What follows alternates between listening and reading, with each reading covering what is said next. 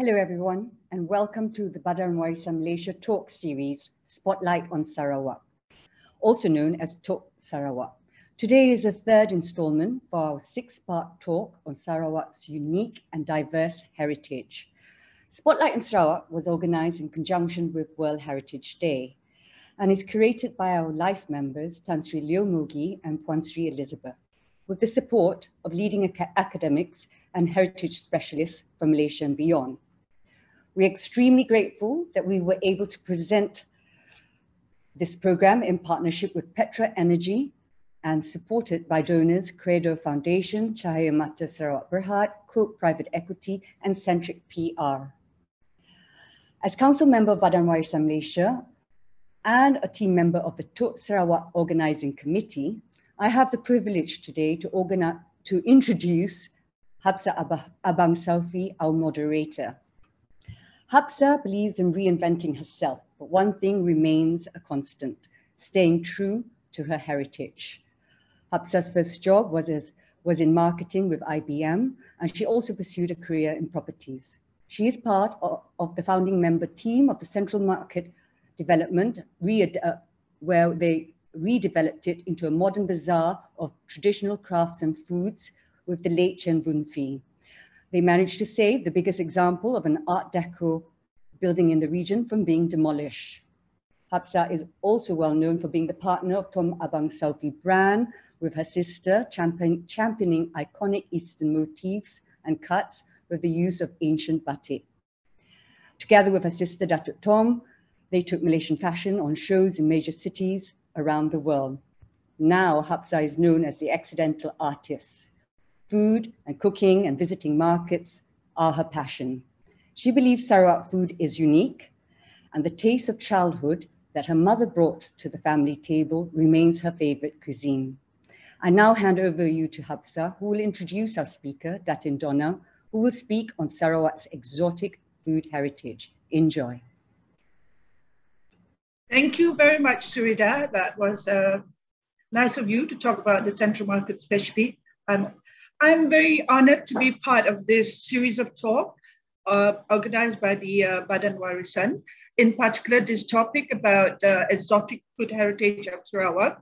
It is very little known outside Sarawak, even for different tribes. They don't know what the other is doing. And it is unique in the sense because there's so many different types of wild fruit and herbs, which is not available anywhere outside Sarawak.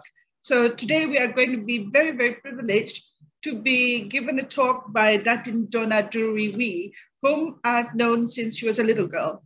So Datin Dona is a very, very known person in Sarawak, and in Kuching, we all know her as the NGO lady.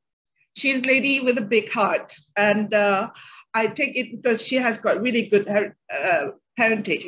She is of American and Iban, her father is American, came to Sarawak and met this beautiful lady, I suppose fell madly in love with her, and thus Dona was born.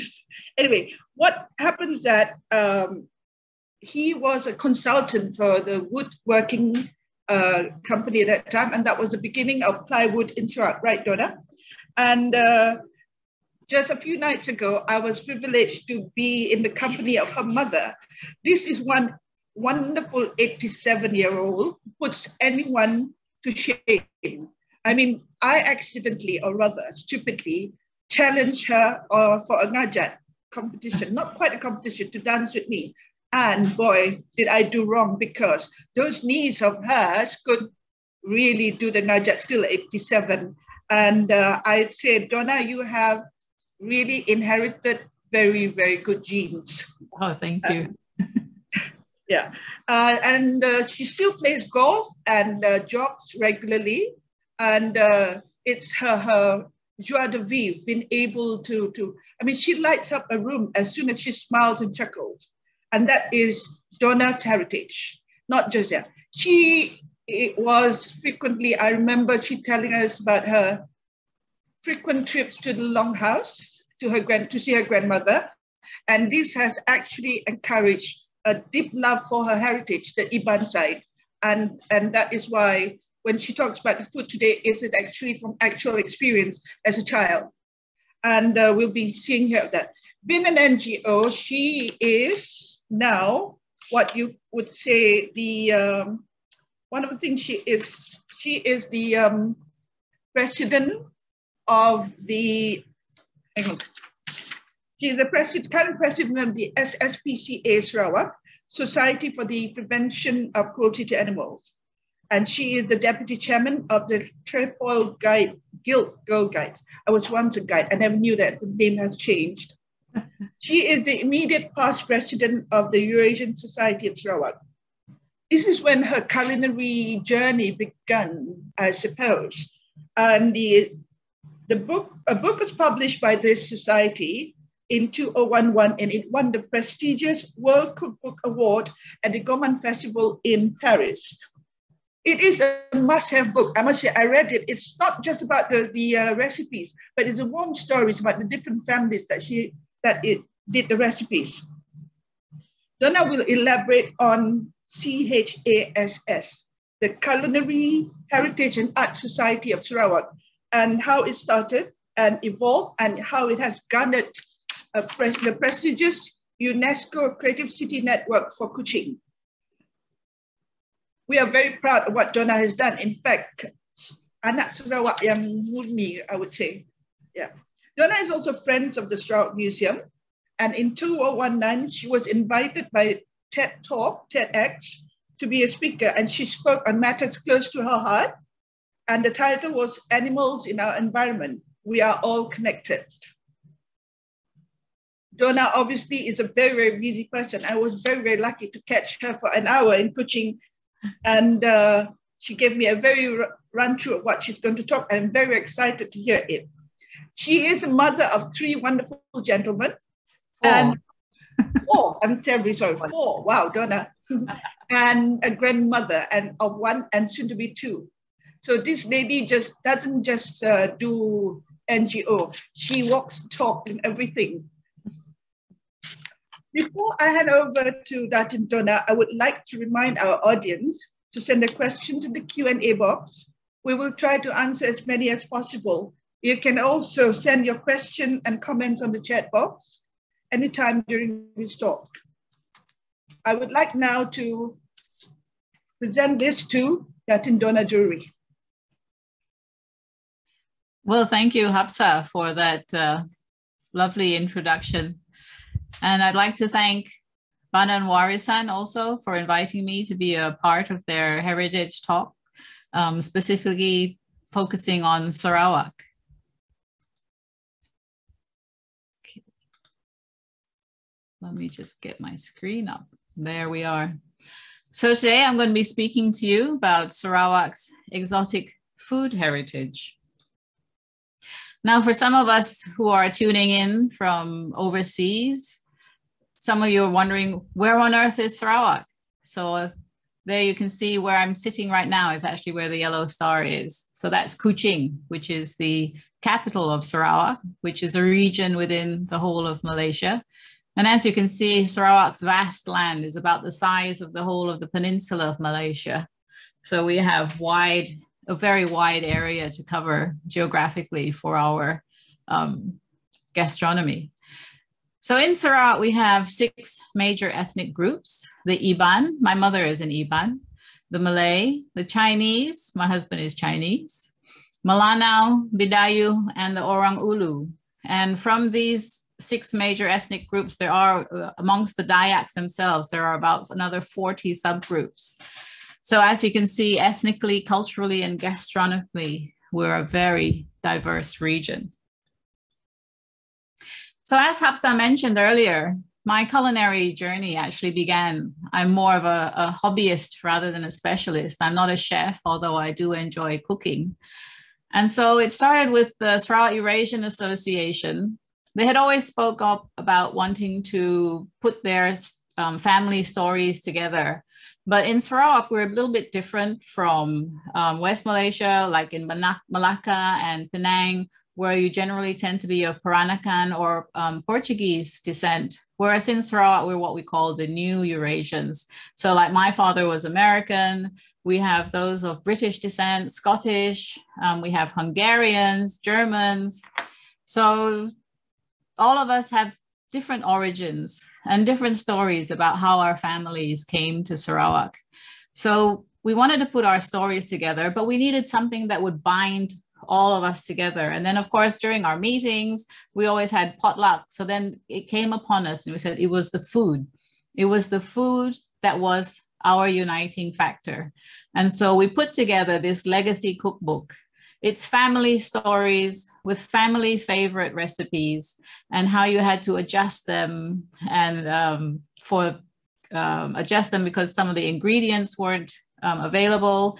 And you tell the stories of when you make these dishes, who passed it down to you.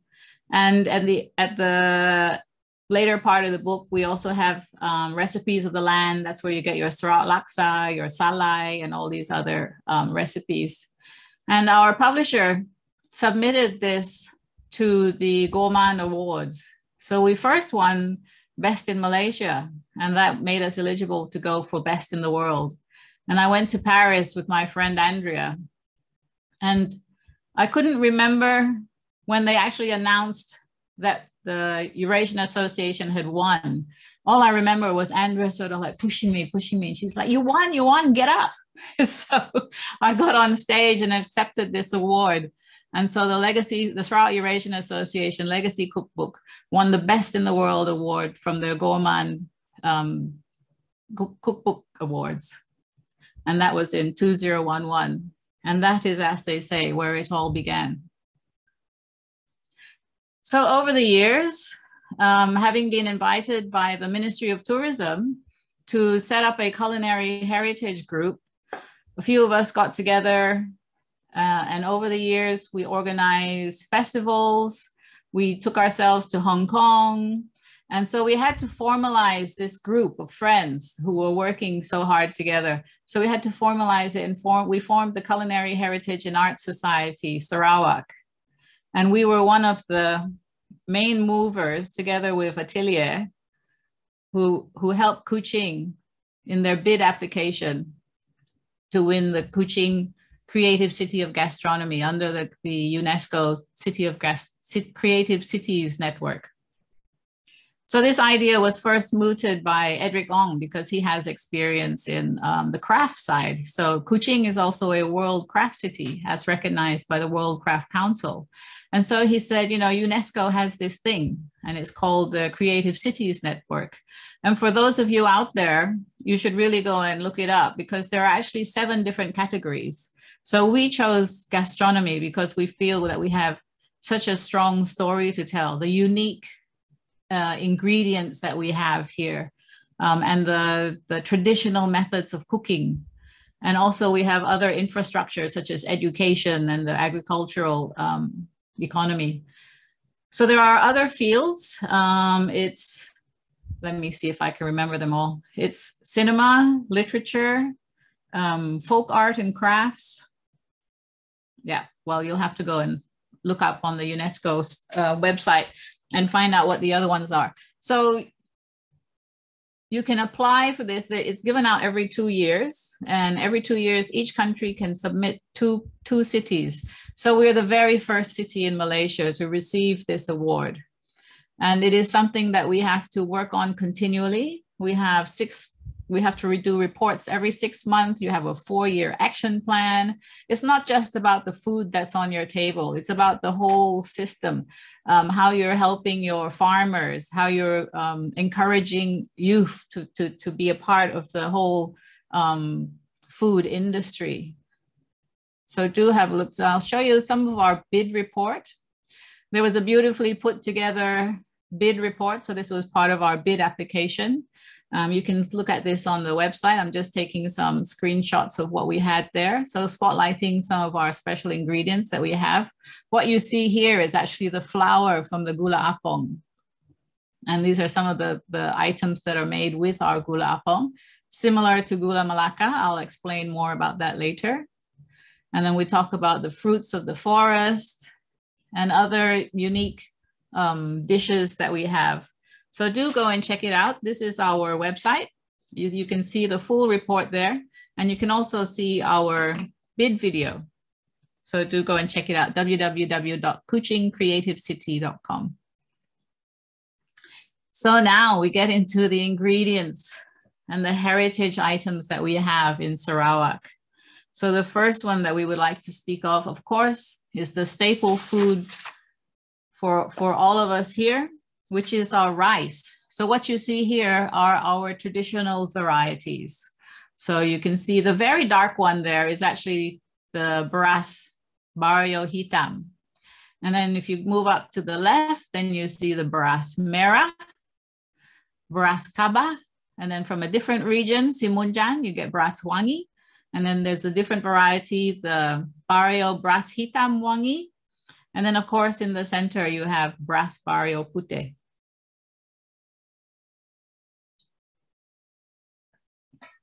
There's many different strains of rice from different regions. We have gadong, we have kanawit, bajong, biris. And these are just to name a few besides the various glutinous rice strains that we have as well. So Sarawak's aromatic rice is actually ranked amongst the most expensive in the world market, simply because it's difficult to produce.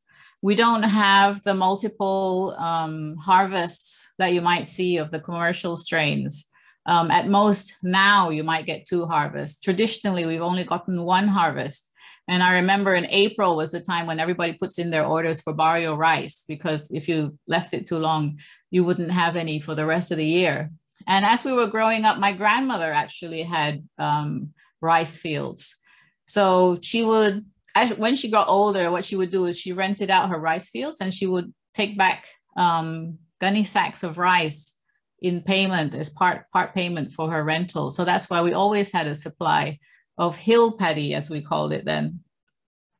So in Sarawak here, the farmers practice the 3 T's, which we call tanam, which is plant, and then tunggu, which is wait, and then tuai or menuai, which is to harvest. And so most of the farmers here, the smallholders, still practice what we call natural farming.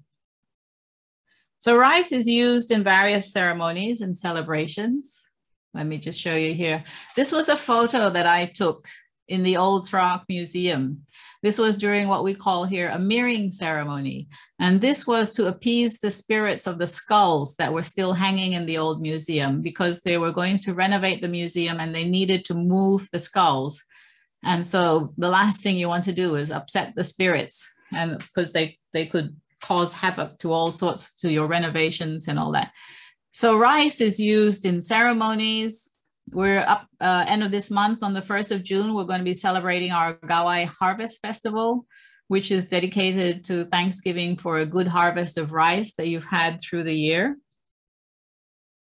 And there's various preparations. This is one of our chefs. We call Chef Mina. She's she's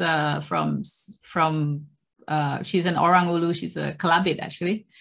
And so what you see her preparing here, this was taken during our adventure, Sarawak's culinary adventure in Sarawak, in Hong Kong, sorry. So she's preparing sanape, or what we also call nubalaya. And so she is pounding the rice. And after that, you will cook the rice. And then you will place it in the leaves, the daun isip. And this is actually the earlier form of packaging, especially for the men when they were going to work on their fields, if they would be away for the whole day, or if they were going away for 2 or 3 days, because it will last wrapped in the natural leaf. It would last for 2 or 3 days. So if they're going hunting, and then the normal accompaniment would be something dry, like we have our own, the Orang Ulu have their own serunding, so beef serunding or dried mushrooms. So that would be their packaging that they would have for their sanape. And related to rice, you cannot speak of rice in Sarawak without thinking about tuak. Tuak is our rice wine. tuak is also used in many ceremonies, and each family has their own tuak recipe.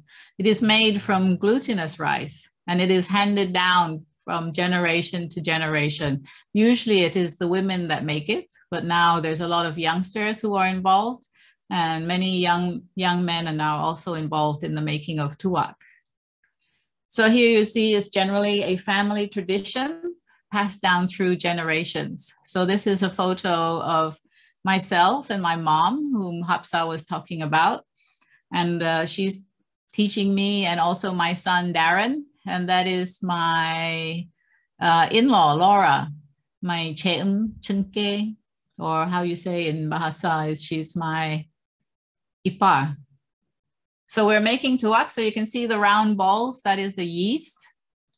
And I still use my mother's old dragon jar, which is glazed on the inside. So you steam the glutinous rice and let it cool. And then you mix it with the pounded yeast, make sure it's mixed together. And my mom likes to put hers in a muslin cloth. That is to allow the, filtering of the tuak as it ferments.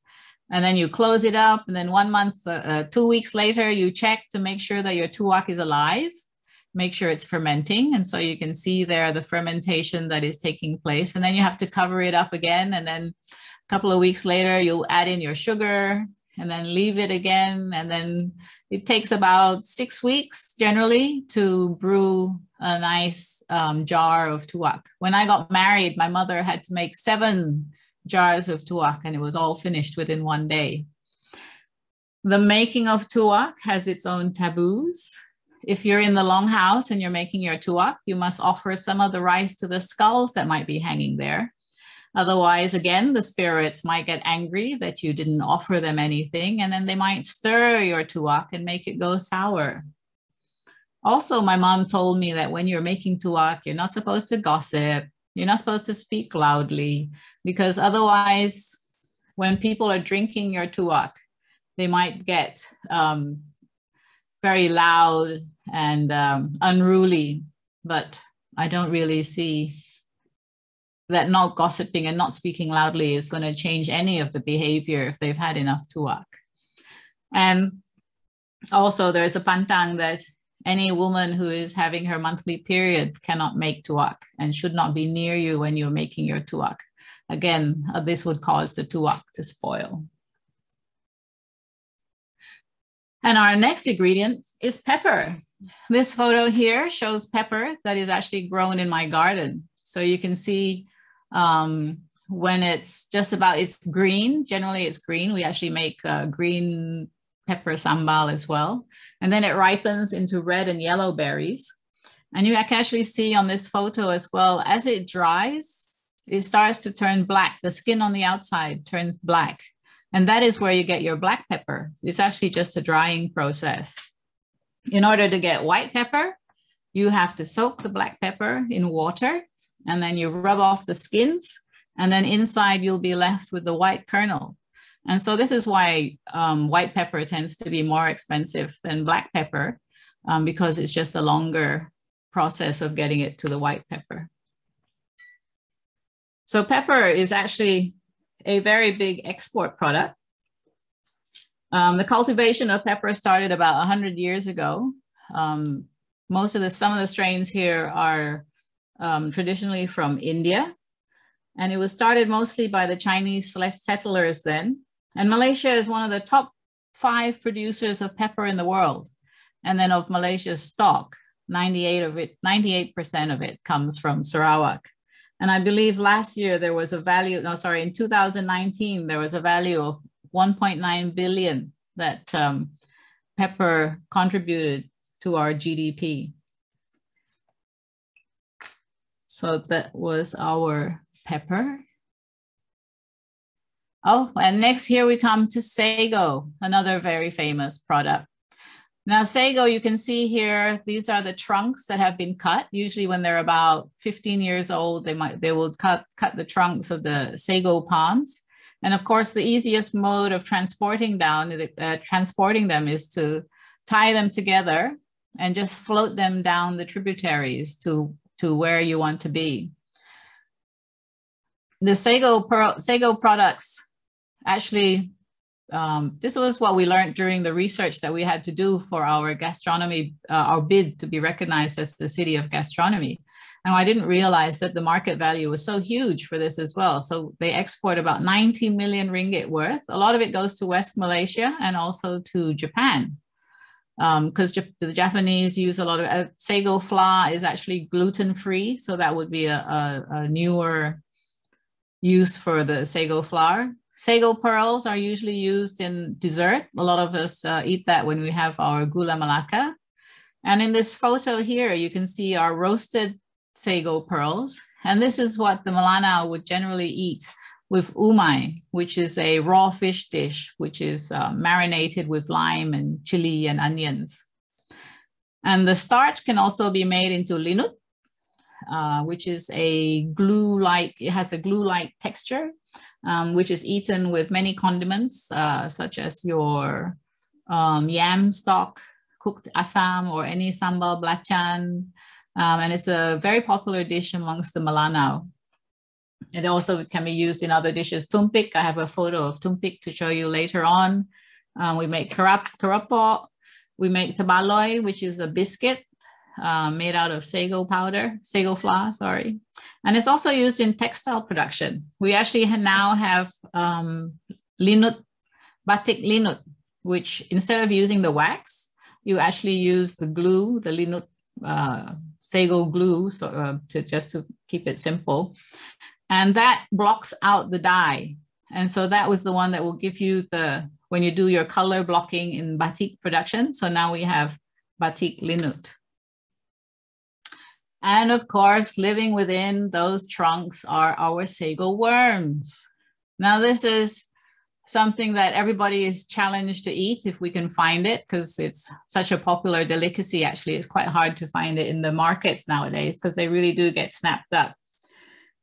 And you can eat it raw. It's a great source of protein. You can eat it raw. You can have it dry fried. My friend told me that it tastes like popcorn if you dry fry it.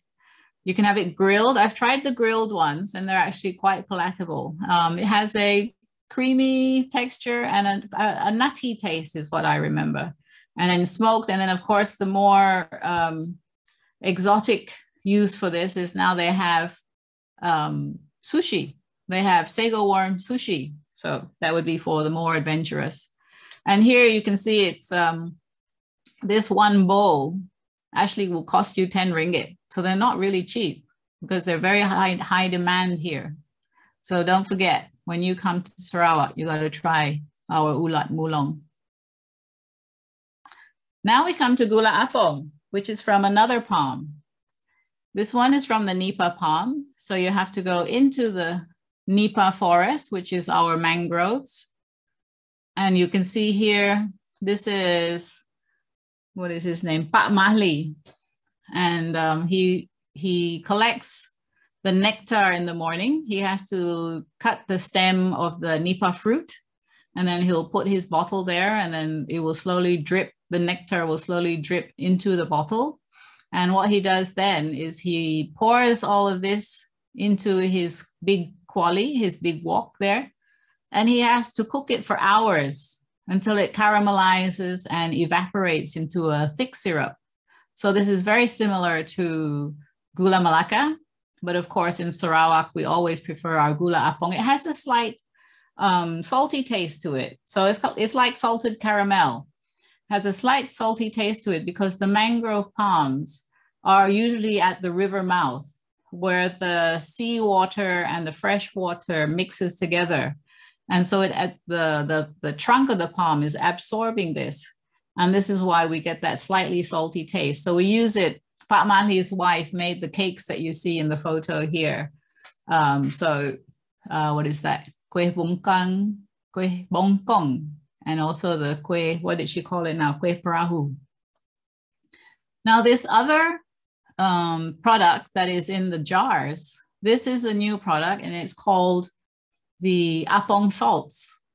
So how do you make this? This is something that is promoted by Tanoti Foods. So it's quite a new product here.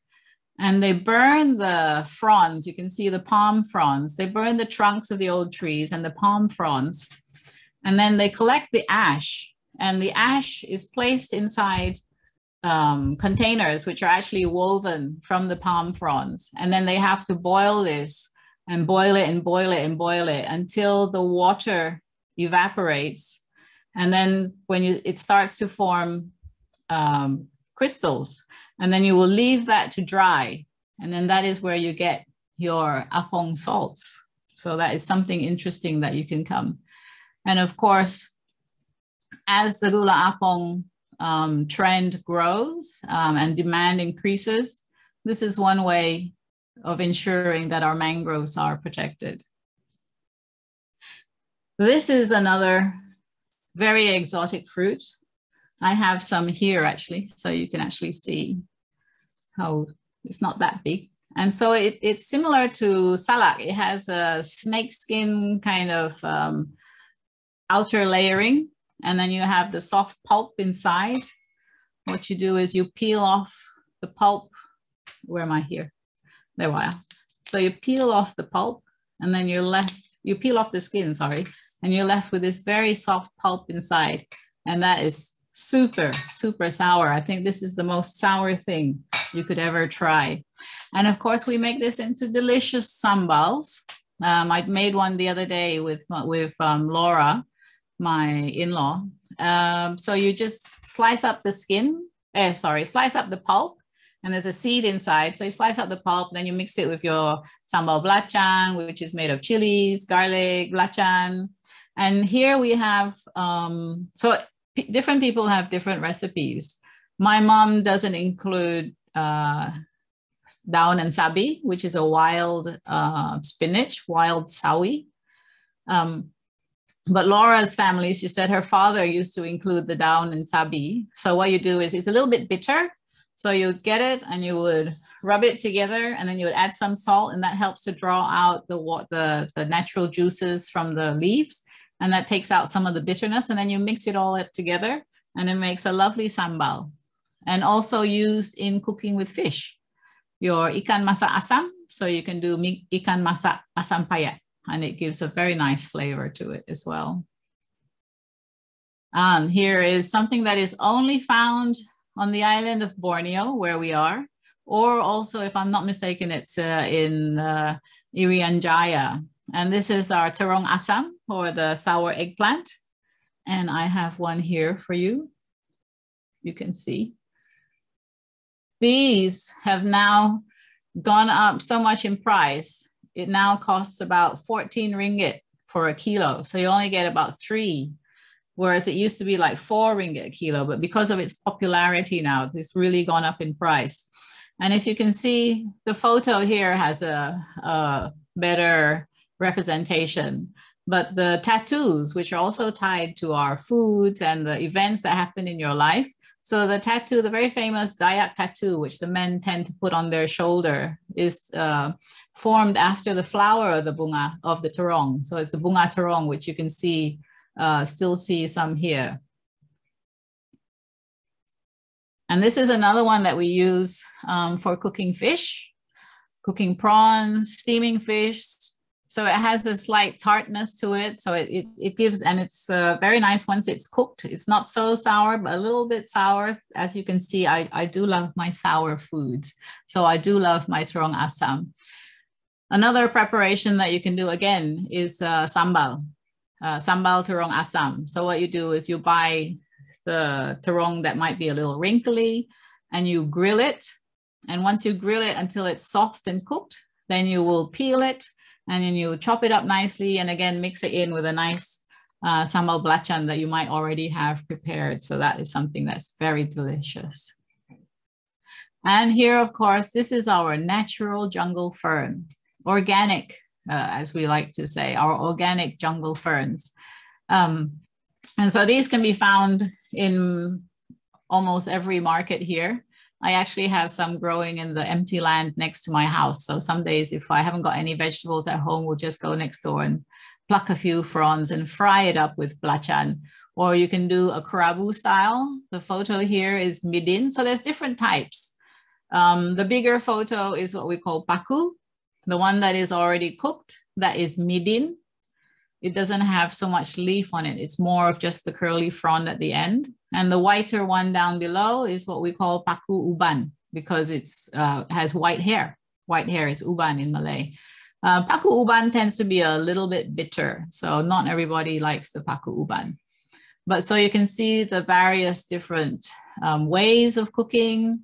You can fry it with belacan, you can fry it with Chinese wine and garlic.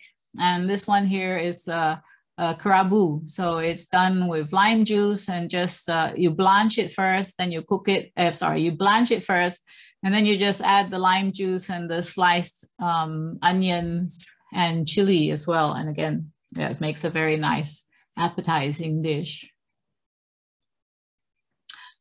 Here is something else that has increased in price. As my grandmother would say in the longhouse, she says, no, once the Chinese know now how to eat something, the price would generally tend to go up. So here we're looking at buah dabai. This is Sarawak's unique black olive. And it can range in price from 35 ringgit a kilo, or sometimes 20 ringgit a kilo to 50 ringgit a kilo, I think we've spent on before. And how you generally cook it is you actually just soak it in warm water. You add salt and you soak it in warm water for about half an hour, and then the flesh starts to soften and it's very creamy, similar to avocado, I would say. And so you can eat it plain with soya sauce. Some people like to add a little bit of sugar. Some people, you can actually peel the skin off and fry it as well. You can fry it with ikan pusu or anchovies, ikan bilis. So there's many different ways that you can have this. And then it's actually generally grown further into in the interior. That's why also one of the reasons why it's quite costly is because of the cost of transportation. It cannot get too hot while it's being transported, otherwise it will start cooking. When you receive it, it might be a little bit mushy. And there's various different types. This one here in the photo is actually quite short and round. You can actually get longer ones, and the flesh inside generally tends to be yellow. Another one that we have, what we enjoy in Sarawak, is the variety of durians. In Sarawak here, we don't generally tend to go for the Musang Kings or the D24. When the durian season comes out, we all flock to the markets, and there'll be the durian sellers will be sitting there with their baskets of durian, and you will just ask them, you tell them, you know, I want bitter, I want sweet, and they will tell you, oh, this tree is very good. It's an old tree, and I know the tree in the kampong, and so this one generally tends to come out with the yellow flesh. And it's kind of like Russian roulette if you buy a whole basket. When you go home, when you open it, so generally if I open my durians at home, if it's yellow and firm, then I'll pass that to my mom because she likes it yellow and sweet. If it's a little bit bluish, then I will take it because I like mine a little bit bitter. And what you see here is actually a wild durian. This is, again, from my own backyard. And so the flowers are a very deep pink, so a fuchsia pink, and very fragrant. And they're pollinated by the bats that come at night. The photographer, Chien Lee, actually spent a whole week in my house setting up all his equipment every night to capture the bats as they came to pollinate the flowers. Also pollinated during the day by squirrels and butterflies and bees. And as you can see, this is what we call the durian nyaka. It's not very big. I think the fruit size is probably just about that big. And the flesh is bright orange, and the taste is different. It's slightly drier. It's quite dry. And again, the taste is kind of nutty, sort of like a peanut butter. That's the taste of this one. So in Sarawak, we have nyaka, we have durian isu, so various types of wild durian, and they don't come out every year. They tend to come out maybe every 2 to 3 years. And in Sarawak, we actually eat the durian flowers.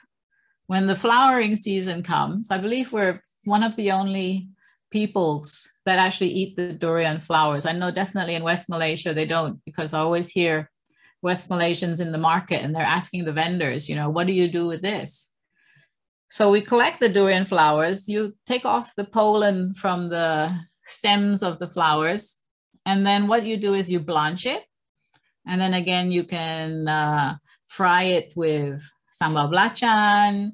You can make a kerabu again. Kerabu, my mother-in-law does a very nice kerabu where you blanch it, then you mix it with sambal belacan, and then you squeeze lime juice onto it. And then on top of that, you place boiled coconut cream. So very nice. And here we have so many different types of jungle fruits that we would need an extra half an hour to go through all of them. So I don't have photos of all of them, but and I haven't even named all of them here. But what you see down below is buah tampui. There's two different versions. These are all jungle fruits. If you're running with the hash house harriets in the jungle, you'll see this fruit on the ground when it's in season. So buah tampui, this is the red version. There's also a yellow version. And then in the baskets, homemade baskets that you see behind it is buah engkala, or in Muka, they call it the belus. And this has a creamy texture. Again, similar to avocados. So you eat it with a little bit of salt, and a lot of people, you just boil it, blanch it a little bit as well, again, and then you eat it with a little bit of salt, and it goes very well with your rice. Then of course we have buah rambai, buah raba, which is a small purple mango, and that's sweet and sour. And then here we have buah mawang, which is we call it also the wood mango.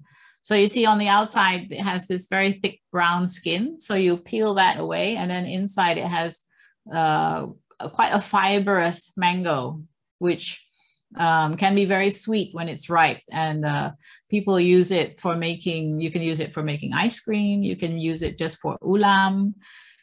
The fruit in the middle is buah tarap.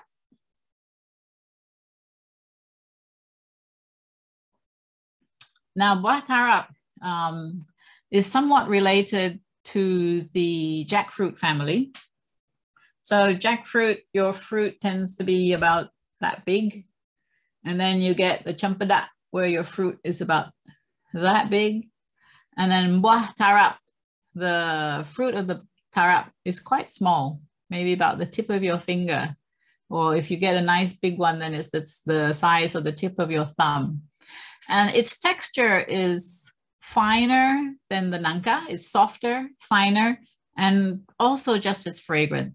When you're, again, walking through the jungles, as we tend to do here, when you're hiking through, you can always smell when buah tarap is in season. And of course, if you want to go and see the orangutans, you won't see them if all the fruits are in season, because they'll be just enjoying their banquet that they have ready for them in the forest. The red fruit is buah kendong. I can only describe it as a small mangosteen. So it's about quite small. It's about that big.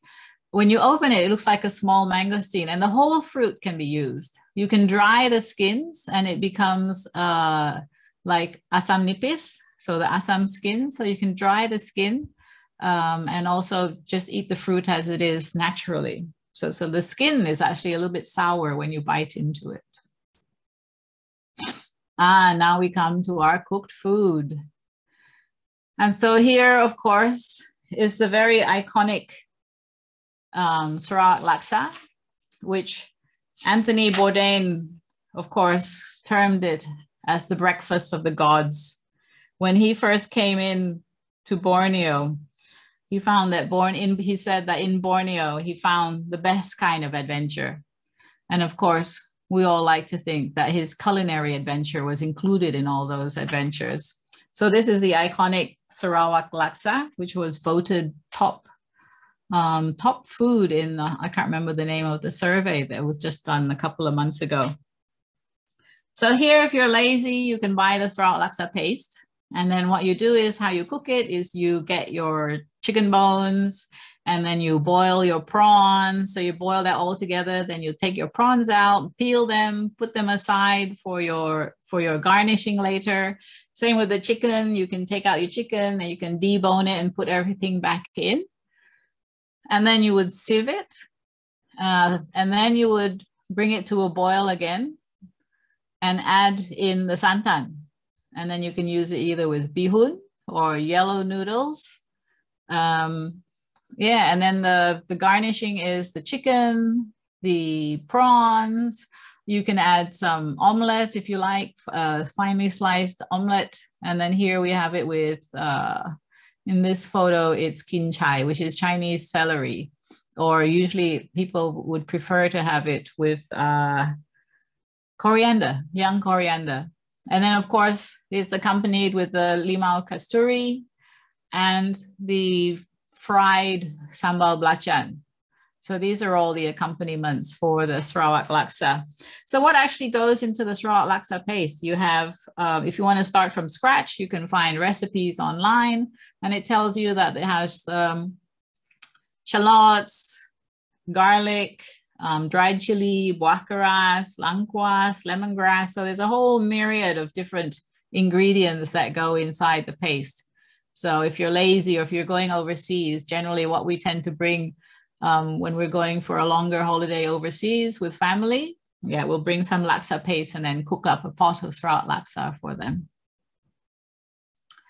And here is something that each tribe in Sarawak has, and each tribe has their own different recipes of what they put inside. And this is called panso. And panso generally is anything that can be cooked in the bamboo. And the story behind panso is also, again, of farmers going into the fields.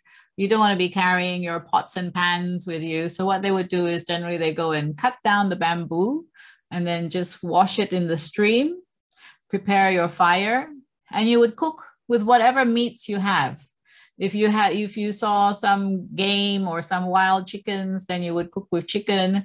If you had wild boar, then you would cook it with boar meat.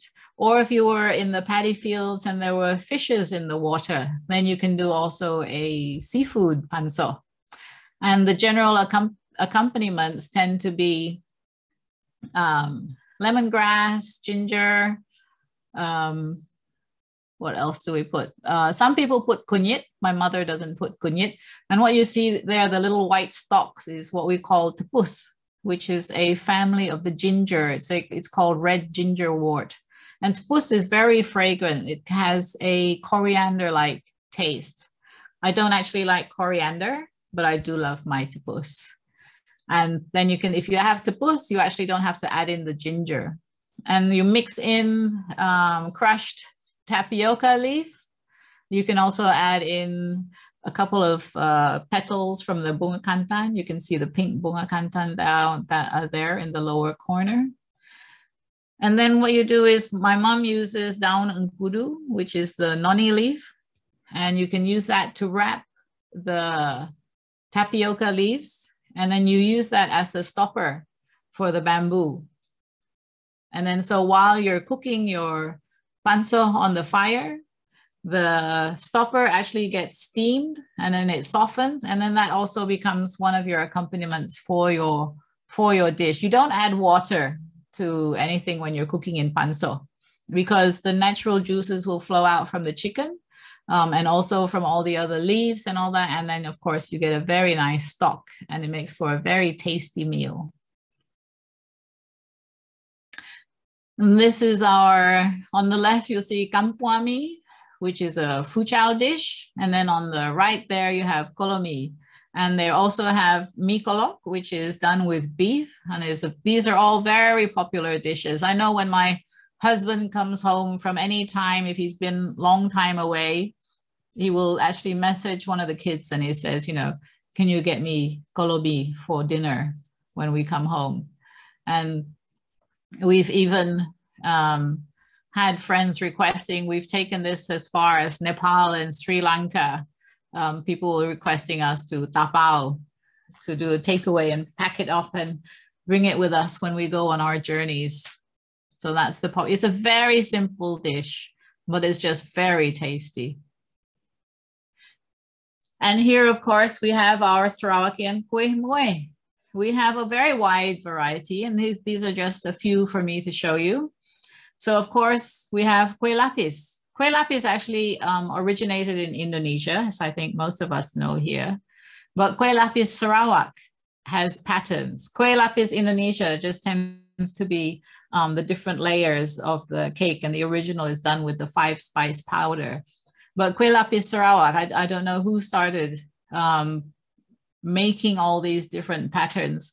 I actually learned how to do this, and I bought all the thing for pressing the thing, but it's so time consuming. You have to bake every layer, and then to make the patterns, you have to bake different cakes and then cut them out and then slice them into triangles, and then you piece it all together using a strawberry jam or some other jam that you might have. And then here, this one's done by my friend Marissa of Raz Cakes.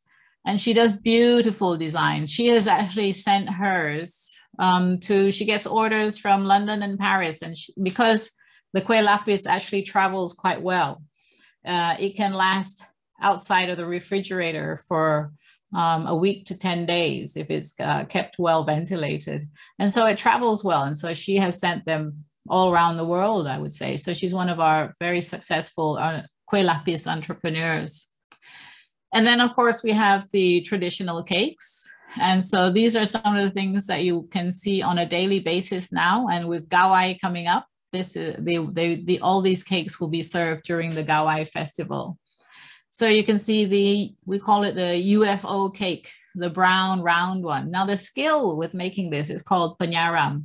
The skill with making this is to ensure that you have the sides turn up, and that sort of gives it that UFO look. And so this one here is made with gula apong. And then next to it, you can see there we have kueh jala, so net cake. So this is also made by frying rice flour batter. And then, of course, on top of there, we have kueh chap, which is made, the pattern is taken from the brass rings that you see in the photo there. And then here we have bubur pedas. I think Habsah, I think your mom must have cooked bubur pedas for you, another very Sarawakian dish. And this is only cooked during bulan puasa here. So this is something during puasa that everybody looks forward to. And this is the big pot there that you see. Her name is Nyet Nya. So she makes the bumbu. The bumbu is the spices that have to be dried in the sun, and then you dry fry them, and then you grind them. And then the other ingredients that you see that would go into her big pot would be prawns, chicken, all finely cut. You get beef skin, long beans, young corn, bean curd skin, dried mushrooms, turmeric leaves. So all of that goes in there, and then it's all cooked up and served for buka puasa. So it's something that all Sarawakians actually have learned to like and look forward to. And then this is what I was mentioning earlier, tumpik. So this is our chef Min. So she was doing a cooking demo showing you tumpik. So it's sago flour mixed with desiccated coconut. And you can actually make it and salt. So you can make it savory or sweet. You can serve it with prawns, or you can serve it with gula apong. It's like a coconut pancake, and something that is seeing a great revival now, especially this is one of the main dishes that we have been promoting under our culinary heritage. And then, of course, the fuchao kompia. Now, the story behind this kompia is it's like a hard bagel, and you can stuff it. You can eat it as it is. You buy it in Cebu, and they cook it in the huge oven, and you can see them taking the dough, and then they will actually stick it to the side of the oven and let it bake in that oven. And the story was, because it lasts very long as well. So the story is that during the times of war in China, when the young man was going to war, his mother would ask him to take a bite of the kompia, and she would put it aside and keep it for him for when he came back, because this bread actually does tend to keep for a very long time. And you can reconstitute it by steaming, by putting it on top of your hot rice when you want to eat. So it travels very easily. And then, of course, we have new innovations by young chefs who are coming back into Sarawak. Some of these here, if you see the one in the middle there with the slice of lime, that is salai butter, which we just had recently. Some of these dishes, I just had it like 2 or 3 nights ago, and this was done by the university here, UCSI, and their students were presenting this for a food trip. And you can see on the right-hand corner, that dish is representing a gold bar, and there's actually a piece of gold leaf there, served with a terong assam cream and smoked mani chai leaves. On the top right-hand corner there, you can see it's a take on our favorite dish here, tomato mee. And so this was done with a quail, and they said it represented quarantine, where we're all just nestled in our own little safety net at home during the whole quarantine. And that is actually fried curly noodles, which they use for kolomi. And then next to that, you can see is a terong assam ball, and this was served with a lobster consomme and sprinkled with Sarawak pepper. And then on the top left, that one is actually a take on panso that I was showing you. So they actually have like a chicken roulade, and then they seared it on the outside, so you get crispy chicken, and it was served with paku and red rice. And then on the bottom left-hand corner, just to show you some of the innovations in the artistry that we have in Sarawak. We have a long history of pottery making. And so this was a project which was called Dine on Clay, where this pottery maker, Tucson, joined up with Chef Achang, who was making the gold bar there. And a group of them came together and they presented this Dine on Clay event, which all of us thoroughly enjoyed. And then, of course, we come to our festivals and our celebrations. We have so much here to share with everybody. So we have Kuching Festival, which is again going to start this year. That's always held in August every year. We haven't been able to hold it for 2 years. Of course, we have the Gawai Harvest Festival, and we have all our culinary heritage street food festivals. So all of these photos here that you can see are from our street food festivals and Chitra Warna. And then, of course, we have a great history of hospitality here with all our open houses. The Dayaks will have open house for their Gawai Harvest Festival. Christians will have open house at Christmas. The Chinese will have their open house for Chinese New Year. And then we just finished celebrating Hari Raya, where after 2 years, we were able to go and visit with all our Muslim friends. And these are some of the other festivals that I'd just like to mention very quickly here. Again, as I said earlier on, was the Kuching Festival and Food Fair. This year, it's scaled down to only 250 stalls, and they only expect 500,000 visitors. Pre-pandemic, they had like 300 to 400 stalls and 1 million visitors in 3 weeks. So you can imagine the scale of that. And then, of course, you can see the 2 photos at the bottom of this slide here were taken during the Rainforest World Music Festival. And we had food demonstrations, and we engaged with all the different communities, all the different ethnic communities, and showed them that they could make money during the Rainforest Music Festival. And this year it'll be held in the middle of June. So if you're planning to visit, do check it out. And as I mentioned earlier on, our culinary heritage street food festivals, our next one will be in September. And that comes to the conclusion of my talk. And so this is my family here, wishing you Selamat Hari Gawai, Gayu Guru Grai Nyamai, which means good health, prosperity, and a long life. Over to you, Habsah. Wow, Dona. You don't need an hour, you need at least a day. I know, and right? you only just touch the surface of what we have. Yeah. Yeah. I was looking at the clock and I was like, oh my God. Yeah. And We don't have much time for a question, but we'll do some. Yeah. But for now, I'd like to ask just one question myself. On my last visit, I noticed that there are quite a few new restaurants which serve ethnic food. Is this an indication that young people, or rather generally, people are accepting more of this kind of cuisine? I think it is. Yeah. I think. Another question. Oh, okay. Yeah, another question is packaging upriver and all those other remote places.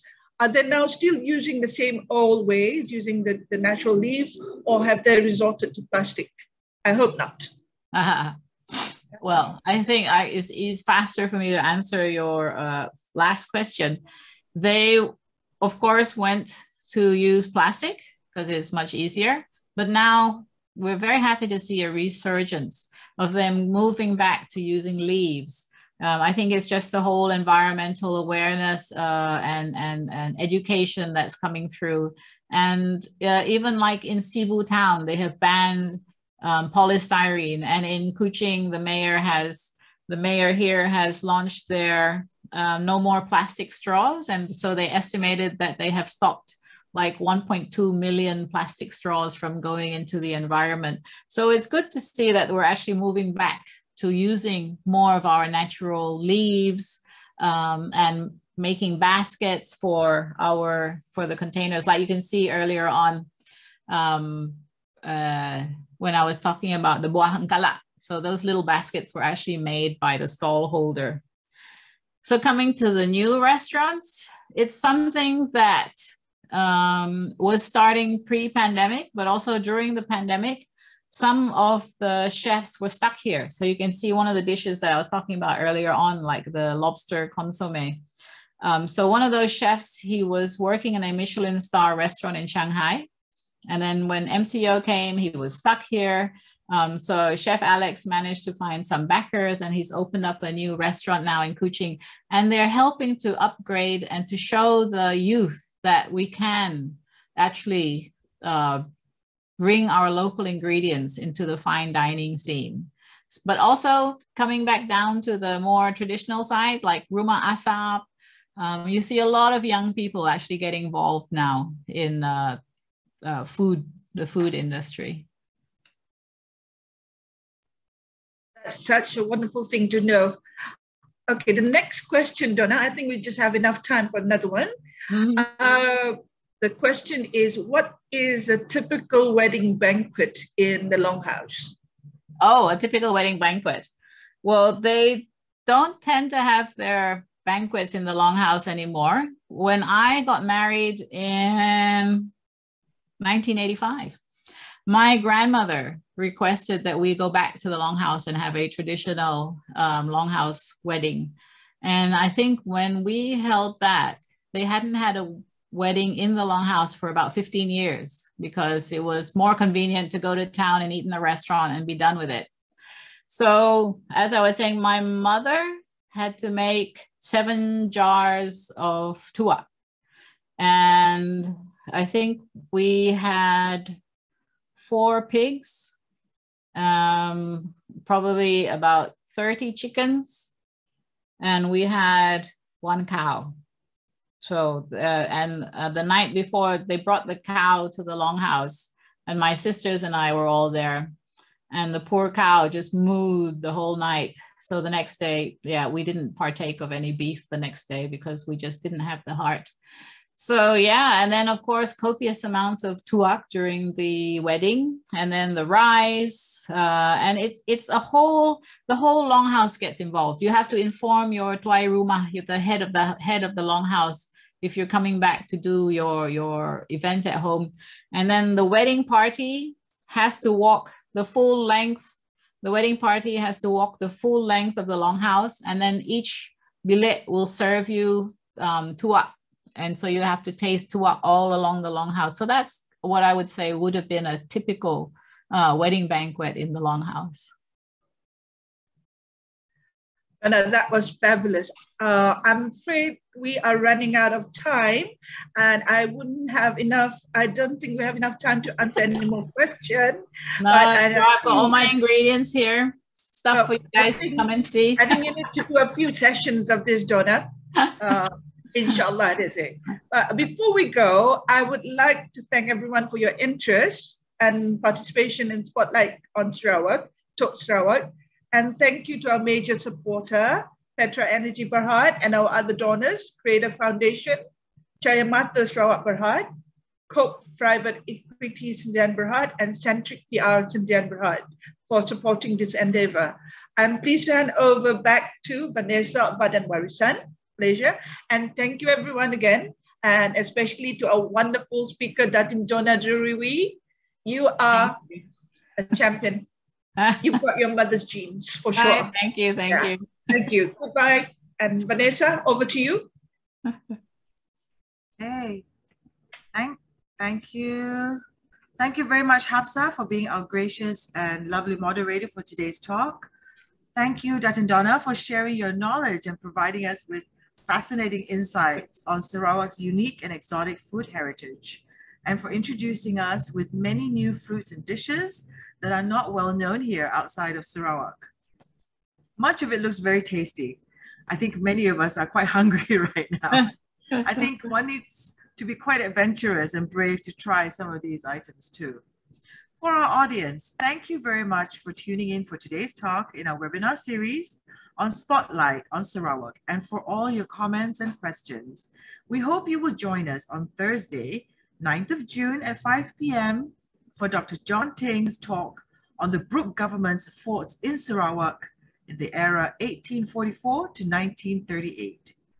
If you have not yet registered for this talk, please visit Badan Warisan Malaysia's website at badanwarisan.org.my. And in the events section, you can register for this talk as well as the other remaining 2 talks in this Talk Sarawak series. On 23rd of June for Traditional Textiles and Costumes by Dr. Waylin Jehom. And finally, on 7th July for Sarawak's Endangered Heritage by James Yong, with the closing of the series by Puan Sri Elizabeth Moggy. Please follow Badan Warisan Malaysia on our website. You can subscribe to our e-newsletter, Jendela Warisan, or follow us on Facebook and Instagram for more information on upcoming talks and news on heritage in Malaysia. Badan Warisan Malaysia is an independent non-government organization, and we do not receive any financial support from the government. If you have enjoyed today's talk and wish to support our educational and advocacy work, please donate to Badan Warisan Malaysia. Details are available here on the screen. Thank you very much in advance for your kind support. On behalf of Badan Warisan Malaysia, we wish to express our appreciation to our donors, supporters, and the team behind our Spotlight on Sarawak series. Thank you once again and enjoy your evening.